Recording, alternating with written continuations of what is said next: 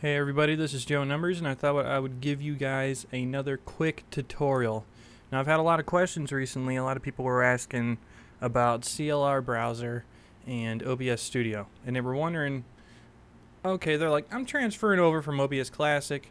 OBS Studio doesn't seem to have CLR browser.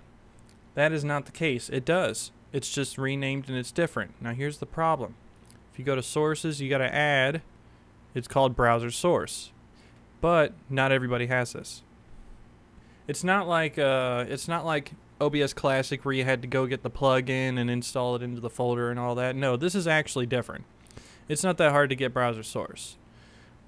All you do is go to OBS's website, go to download. Instead of going here where it says get OBS Studio, because this will give you the regular download. If you look in the bottom left where it shows the GitHub, it says OBS Studio 0.14.2 installer.exe.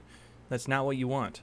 You want to go to download, Windows, Mac, Linux, whatever you want, go to Studio and get OBS plus browser source. This is what you need. Then it gives you the proper download with the browser installer. You download that and you install it, and it'll give you this. And then once you right click, add browser source, okay, it'll give you this. It looks pretty familiar.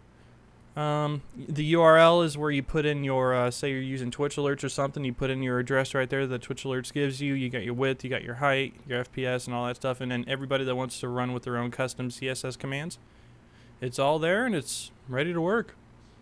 And that's really about it. Just wanted to let you guys know browser source is there for those that get confused, and there you go.